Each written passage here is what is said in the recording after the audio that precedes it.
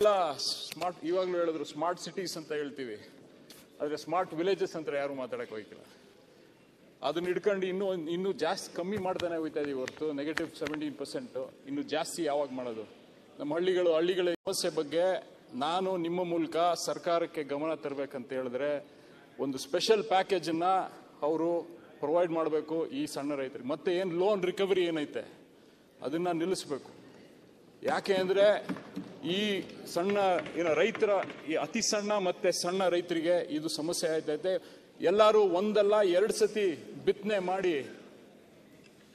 ಸಾಲ ಮಾಡ್ಕೊಂಡು ಸಾಲ ತೀರ್ಸಕ್ಕಾಗದೆ ಅವರೆಲ್ಲ ಈ ಒಂದು ಪರಿಸ್ಥಿತಿಗೆ ಬಂದಿದ್ದಾರೆ.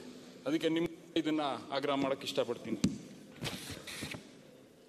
ಪೂರ್ಣ ಪ್ರಮಾಣದ 3,27,747 ಕೋಟಿ ರೂಪಾಯಿ ಗಾತ್ರದ ಬಜೆಟ್ ಮಂಡಿಸಿರುವ ಮುಖ್ಯಮಂತ್ರಿ ಸಿದ್ದರಾಮಯ್ಯ ಅವರಿಗೆ ಅಭಿನಂದನೆಗಳನ್ನು ಸಲ್ಲಿಸುತ್ತೇನೆ. ಈಗ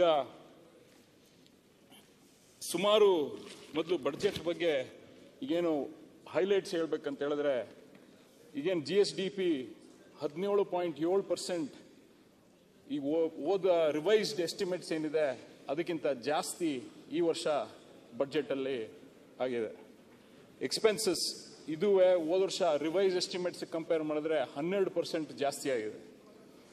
ರಿಸಿಪ್ಟ್ಸ್ ಏನಿದೆ ಅದುವೇ 12% ಜಾಸ್ತಿ ಆಗಿದೆ. ರೆವೆನ್ಯೂ ಡೆಫಿಸಿಟ್ ಅಂತ ಏನಿದೆ, ರೆವೆನ್ಯೂ ಡೆಫಿಸಿಟ್ ಈ ಸತಿ 0.5%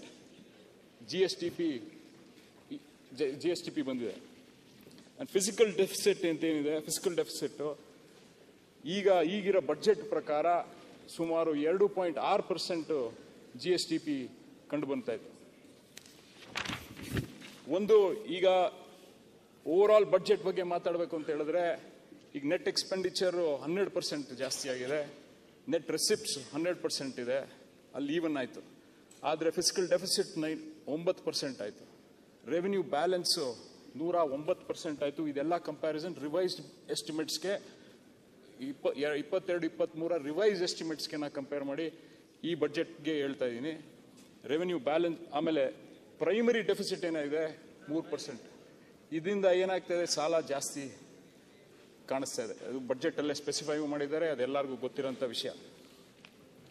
ಆದರೆ ಈಗೇನಿದೆ ಓವರ್ ಆಲ್ ಎಕ್ಸ್ಪೆಂಡಿಚರ್ ಬಡ್ಜೆಟ್ನ ನಾವು ಇನ್ನೊಂದು ಲೆವೆಲ್ ಒಳಗಡೆ ಹೋಗಿ ನೋಡಿದ್ರೆ 18% ಜಾಸ್ತಿ ಆಗಿದೆ ರೆವೆನ್ಯೂ ಎಕ್ಸ್ಪೆಂಡಿಚರ್.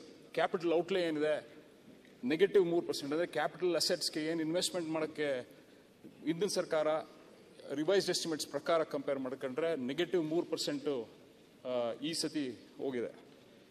ಅದಾದಮೇಲೆ ಲೋನ್ಸು ಕೂಡ 32%. ನೆಟ್ ಎಕ್ಸ್ಪೆಂಡಿಚರ್ 100% ಆಗುತ್ತೆ.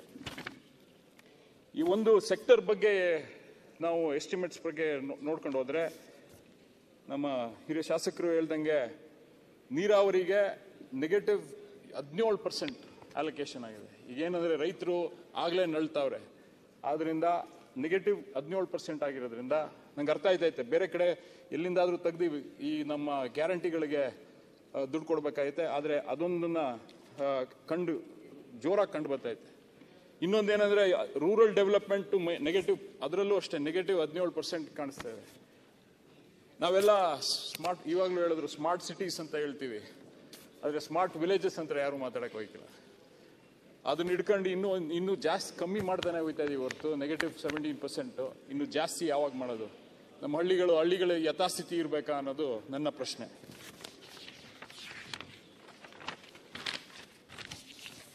ಆಮೇಲೆ ಯೂನಿವರ್ಸಲ್ ಬೇಸಿಕ್ ಇನ್ಕಮ್ ಮೊದಲನೇ ಸತಿ ನಮ್ಮ ದೇಶದಲ್ಲಿ ಇಂಟ್ರೊಡ್ಯೂಸ್ ಮಾಡಿರೋದಂತ ಕರ್ನಾಟಕ ಸರ್ಕಾರದ ಈ ಸತಿ. ಅದು ತುಂಬಾ ಒಳ್ಳೆಯದು. ಆದರೆ ನಮಗೆಲ್ಲ ಅರ್ಥ ಆಗಬೇಕಾಗಿರೋದು ಇಷ್ಟೇ, ಜಾಸ್ತಿ ದುಡ್ಡು ಮಾರ್ಕೆಟಲ್ಲಿ ಇದ್ರೆ, ಚುನಾವಣೆಯಲ್ಲಿ ಇದ್ರೆ, ಒಂದು ಅಂಶ ನಾವೆಲ್ಲ ಗಮನ ಹರಿಸಬೇಕಾಗಿರೋದಂದ್ರೆ ಇನ್ಫ್ಲೇಷನ್. ಯಾವ ಥರ ನಮಗೆ ಇನ್ಫ್ಲೇಷನ್ನ ಕಂಟ್ರೋಲ್ ಮಾಡಬೇಕು, ಇನ್ಫ್ಲೇಷನ್ ಯಾವ ಥರ ವೇರಿ ಆಗತ್ತೆ ಅನ್ನೋದ್ರ ಬಗ್ಗೆ ಗಮನ ಹರಿಸಬೇಕಾಯ್ತದೆ. ಆಮೇಲೆ ಇನ್ನೂ ಬರೀ ಮತ್ತೊಮ್ಮೆ ಶಿಕ್ಷಣದ ಬಗ್ಗೆ ಮತ್ತೆ ಆರೋಗ್ಯದ ಬಗ್ಗೆ. ಶಿಕ್ಷಣದ ಬಗ್ಗೆ ನಾವು ಎಲ್ಲಾ ಸ್ಟೇಟ್ಸ್ದು ಆವರೇಜ್ ತಗೊಂಡ್ರೆ 14.8% ಆವರೇಜ್ ಇರೋದು. ಆದರೆ ನಮ್ಮ ಸ್ಟೇಟ್ ಬಜೆಟ್ ಪ್ರಕಾರ ಈಗ ನಾವು 11% ಮಾತ್ರ ಶಿಕ್ಷಣಕ್ಕೆ ಕೊಟ್ಟಿರೋದು.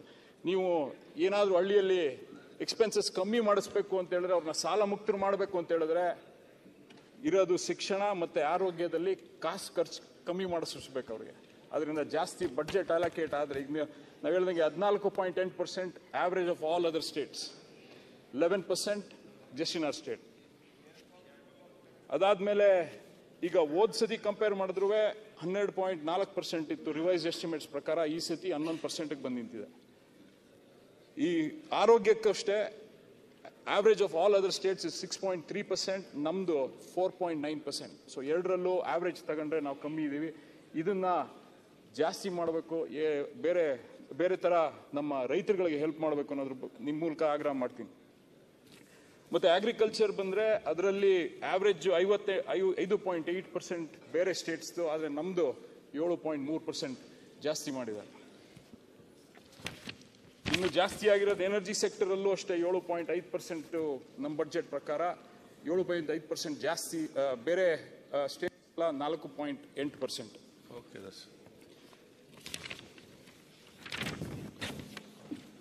ಸೊ ಇನ್ನೊಂದು ವಿಷಯ, ಇನ್ನೆರಡು ವಿಷಯ ಐತೆ, ಮುಗಿಸ್ಬಿಡ್ತೀನಿ ಬೇಗ. ಎಫ್ ಪಿ ಒಗಳ ಬಗ್ಗೆ ಸುಮಾರು 1400 FPOಗಳಿದೆ. FPOಗೆ 5 ಕೋಟಿ ಬಡ್ಜೆಟ್ನ ಅಲೋಕೇಟ್ ಮಾಡಿದ್ದಾರೆ. ಆದರೆ FPOಗಳು 95% ಯಾವುದೂ ವರ್ಕ್ ಆಯ್ತಾ ಇಲ್ಲ.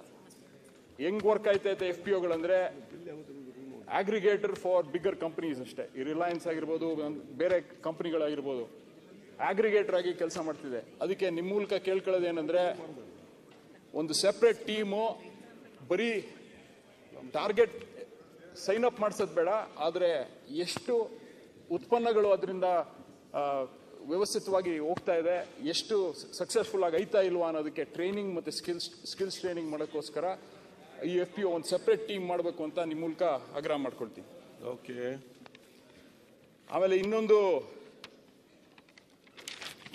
ಈಗ ಟೆಕ್ನಾಲಜಿ ಬಗ್ಗೆ ಮಾತಾಡಬೇಕು ಅಂತ ಹೇಳಿದ್ರೆ, ಎಲ್ಲರೂ ಒಪ್ಕೋತಾರೆ. ಇಲ್ಲಿ ನಾವು ತಾಲೂಕು ಆಫೀಸ್ಗೆ ಹೋಗ್ಲಿ, ಪಂಚಾಯತಿ ಆಫೀಸ್ಗೆ ಹೋಗ್ಲಿ, ಅಥವಾ ಯಾವುದೇ ಹಳ್ಳಿಗೆ ಹೋಗ್ಲಿ, ಸರ್ವರ್ ಡೌನ್ ಅನ್ನೋದು ಕಾನ್ಸ್ಟೆಂಟ್ ಆಗಿ ನಾವು ಕೇಳ್ತೀವಿ. ಪ್ರತಿ ಹಳ್ಳಿ ಪಂಚಾಯತಿಗೆ ಹೋದ್ರು ಹಿಂಗೆ ಲೈನಲ್ಲಿ ನಿಂತವ್ರೆ ಅಂತ ಹೇಳಿದ್ರೆ ಸರ್ವರ್ ಡೌನ್. ನಾವು ಬೆಂಗಳೂರು ಸಿಲಿಕಾನ್ ವ್ಯಾಲಿ ಆಫ್ ಇಂಡಿಯಾದಲ್ಲಿ ಕೂತ್ಕೊಂಡು ಈ ಚರ್ಚೆ ಮಾಡ್ತಾ ಇದ್ದೀವಿ. ಬೇರೆ ಎಲ್ಲ ದೇಶಗಳ ಸರ್ಕಾರಗಳಿಗೆ ನಾವು ಸರ್ವರ್ ಡೌನ್ ಬದ್ದಂಗೆ ನೋಡ್ಕೊಳ್ಳೋ ಕೆಪಾಸಿಟಿ ಇರೋಂಥ ಒಂದು ಸಿಟಿಯಲ್ಲಿದ್ದೀವಿ. ನಮ್ಮ ಸರ್ಕಾರದವರು ಗಮನ ಹರಿಸಿ ಅದಕ್ಕೆ ಅಡಿಷನಲ್ ಬಡ್ಜೆಟ್ ಹಾಕಿ ಈ ಸರ್ವರ್ ಏನೇ ನಾವು ಗ್ಯಾರಂಟಿಗಳು ಕೊಡ್ಬೋದು, ಏನೇ ಮಾಡ್ಬೋದು, ಆದರೆ ಅದನ್ನು ತಲುಪಿಸೋಕ್ಕೆ ಈಗೇನು ಲಾಸ್ಟ್ ಮೈಲ್ ಡೆಲಿವರಿ ಕನೆಕ್ಟಿವಿಟಿ ಏನು ಬೇಕು ಅದಿಲ್ಲ ಅಂತ ಹೇಳಿದ್ರೆ, ನಾವು ಯಾವುದೇ ಥರದ ಏನೇ ಸ್ಕೀಮ್ಗಳು ಬಂದರೂ ಅದನ್ನು ತಲುಪಿಸೋಕ್ಕಾಗದೇ ಇದ್ರೆ ನಾವು ಫೇಲ್ ಆಯ್ತು. ಅದರಿಂದ ಅದು ಒಳ್ಳೆ ಅಡಿಷನಲ್ ಇನ್ವೆಸ್ಟ್ಮೆಂಟ್ ಮಾಡಬೇಕು ಅಂತ ನಿಮ್ಮ ಮೂಲಕ ಕೇಳ್ಕೊಳ್ತೀನಿ. ದರ್ಶನ್, ಗುಡ್. ಇನ್ನೂ ಹಲವಾರು ಇದೆ. ಇನ್ನೊಂದು ಹೇಳಿದ್ರೆ AI ಅಂತ. ಈಗ ಗವರ್ನರ್ ಸ್ಪೀಚಲ್ಲಿ ಆರ್ಟಿಫಿಷಿಯಲ್ ಇಂಟೆಲಿಜೆನ್ಸ್ ಬಗ್ಗೆ ಮಾತಾಡಿದ್ರು. ಆರ್ಟಿಫಿಷಿಯಲ್ ಇಂಟೆಲಿಜೆನ್ಸ್ ಈ ಬೇಸಿಕ್ ಇನ್ಫ್ರಾಸ್ಟ್ರಕ್ಚರ್ ಇಲ್ಲ ಅಂತ ಹೇಳಿದ್ರೆ ಆರ್ಟಿಫಿಷಿಯಲ್ ಇಂಟೆಲಿಜೆನ್ಸ್ ಮಾಡೋಕ್ಕಾಗಲ್ಲ. ಆದರೆ ನನ್ನ ಪ್ರಕಾರ, ನನಗನ್ಸಿರೋ ಪ್ರಕಾರ, ನಮ್ಮ ದೇಶದಲ್ಲಿ ಆರ್ಟಿಫಿಷಿಯಲ್ ಇಂಟೆಲಿಜೆನ್ಸ್ ಯೂಸ್ ಮಾಡ್ಕೊಂಡು ಹೆಂಗೆ ನಾವು ಎಲ್ಲರ ಮನೆಯಲ್ಲೂ ಲ್ಯಾಂಡ್ ಲೈನ್ ಇರಲಿಲ್ಲ, ಆದರೆ ಡೈರೆಕ್ಟಾಗಿ ನಾವು ಮೊಬೈಲ್ ಫೋನ್ಸ್ಗೆ ಲೀಪ್ ಫ್ರಾಗ್ ಮಾಡಿದ್ವಿ. ನಾವು ಫೋನ್ನ ಎಲ್ಲರ ಮನೆಗೂ ಲ್ಯಾಂಡ್ಲೈನ್ ಬಂದು ಆಮೇಲೆ ನಾವು ಮೊಬೈಲ್ ಫೋನ್ಗೆ ಹೋಗಲಿಲ್ಲ, ಆದರೆ ಡೈರೆಕ್ಟಾಗಿ ಮೊಬೈಲ್ ಫೋನ್ಗೆ ಹೋದ್ವಿ ಸುಮಾರು ಮನೆಗಳಲ್ಲಿ. ಆ ಥರ ಈ ಟೆಕ್ನಾಲಜಿ ಅಡಾಪ್ಷನಲ್ಲೂ ನಾವು ಮುಂದಿದ್ದೀವಿ. AI ಅತಿ ಒತ್ತು ಕೊಟ್ಟು ಇನ್ವೆಸ್ಟ್ಮೆಂಟ್ ಮಾಡಬೇಕು ಅಂತ ಈ ಮೂಲಕ ಕೇಳ್ತೀನಿ. ನನಗೆ ಅವಕಾಶ ಮಾಡಿಕೊಡೋಕ್ಕೆ ಧನ್ಯವಾದ. ಈಗ ಮದುವೆ ಆಯ್ತು, ಒಂದು